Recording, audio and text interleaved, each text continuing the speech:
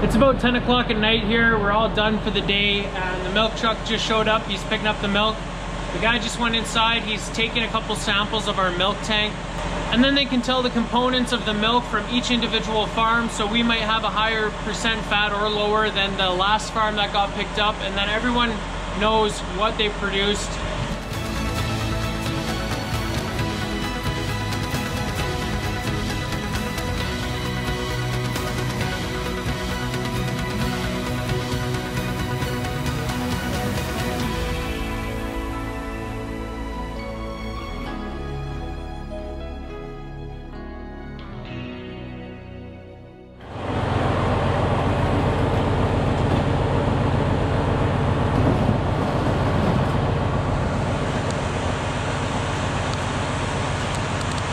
So you're doing a YouTube video on how milk is picked up?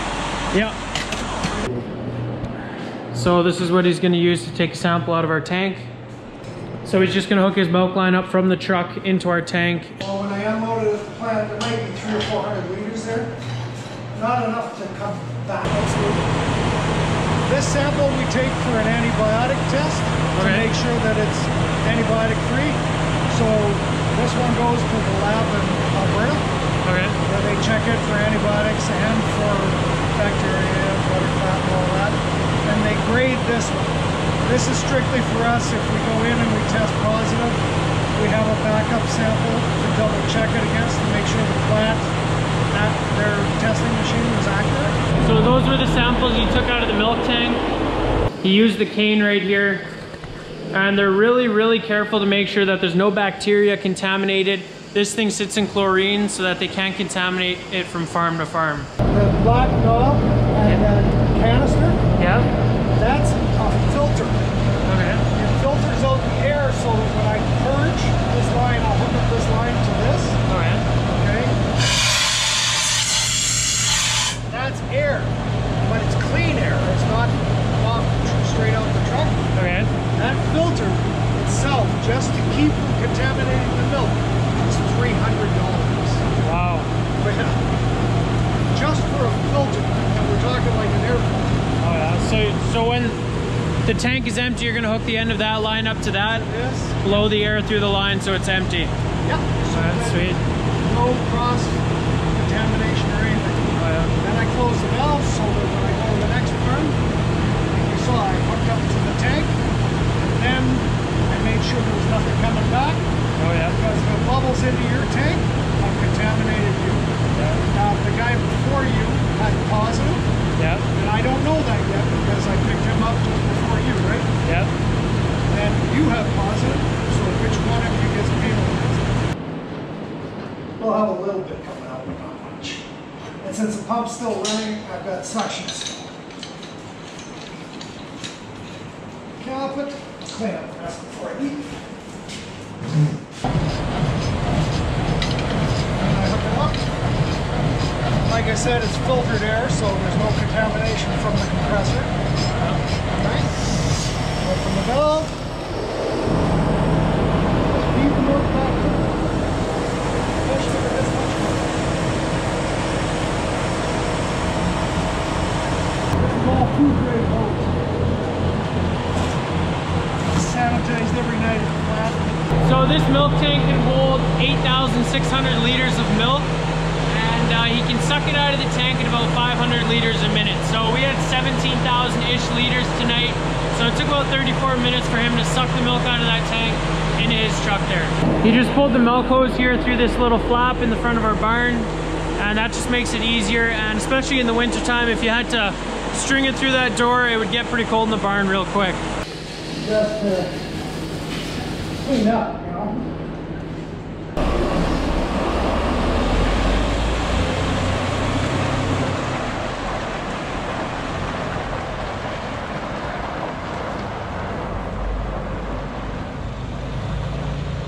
So you guys just saw the truck leaving there. He picked up the milk.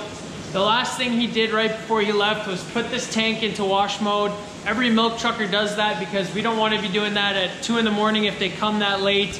This tank needs to be rinsed and fully sanitized before we start milking in the morning. So we would need to get up like 2 hours earlier if they didn't do that. So it's awesome that the milk trucker turns the sanitizer on and gets this tank in wash mode.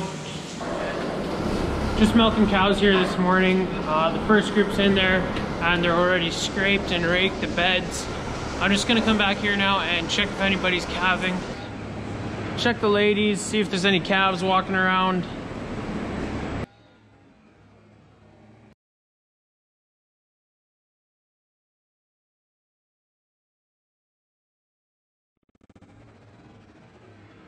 Well, it looks like there was a baby in there, a little bull calf.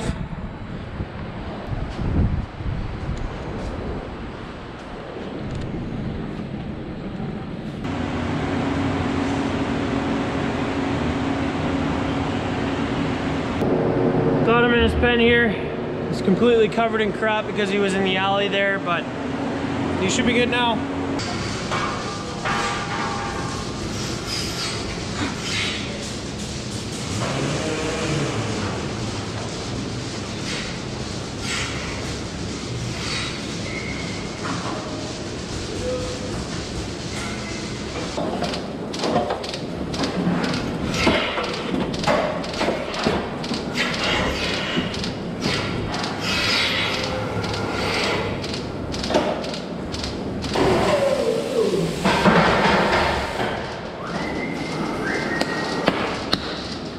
Molly. Yeah.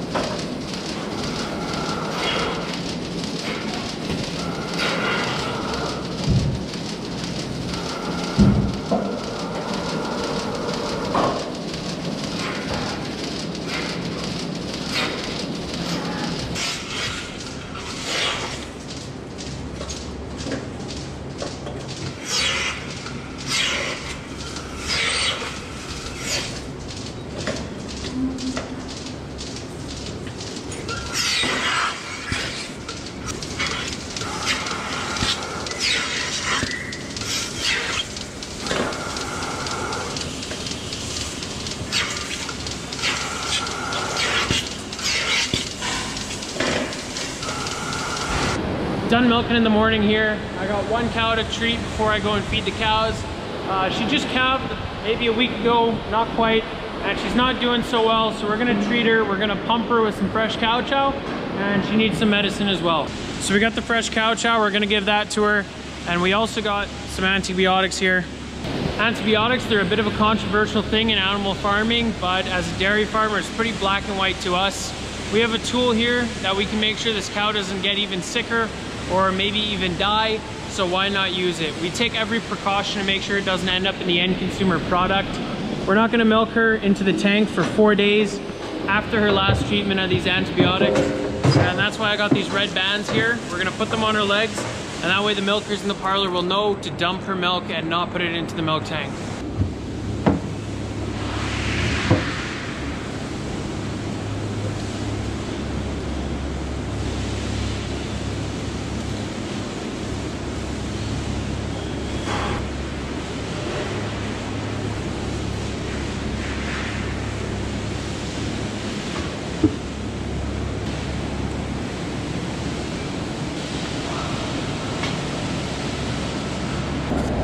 So you guys maybe noticed she keeps putting her head that way, and I think she knows that she has a little bit of a horn here and not on the other side.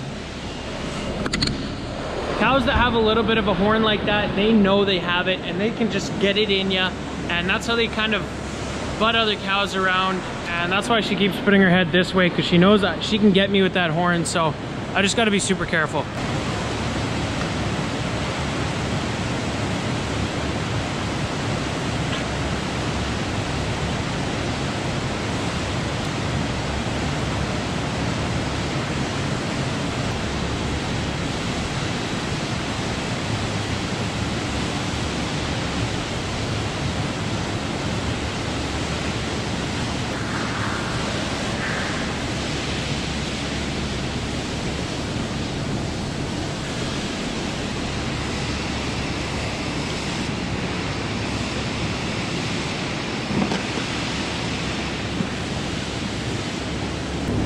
She should be all good now. We're gonna put her back onto the special needs pack here.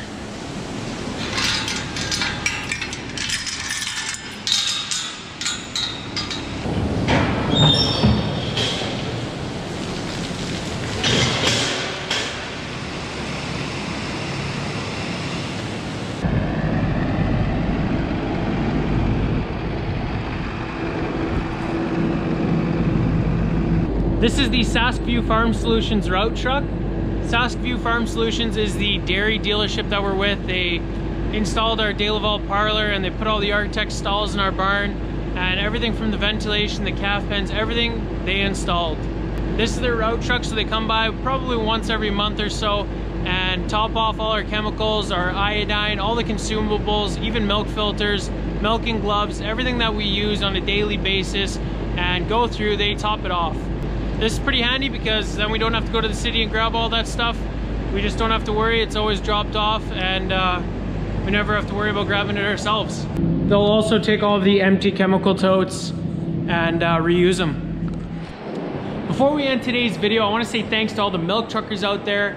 As dairy farmers, if someone's talking about dairy farmers, they think, oh, that guy's up 7 days a week, super early in the morning, 365 days a year. But it's not only dairy farmers, it's also milk truckers. And you know, if there's milk being produced, it needs to be picked up. So they're out there every single day of the year, just like we are, picking it up on Christmas morning, Christmas Eve, every single day. And it's all part of that goal to get the quality product to the store shelves in the grocery store. There's people in the processing plants. It's not just dairy farmers, there's a ton of people that play a really big part in that. But that's gonna be it for today's video, guys. If you enjoyed, be sure to hit those like and subscribe buttons down below. Check out the Instagram @SaskDutchKid, and I hope to see you guys in the next video. Thanks for watching.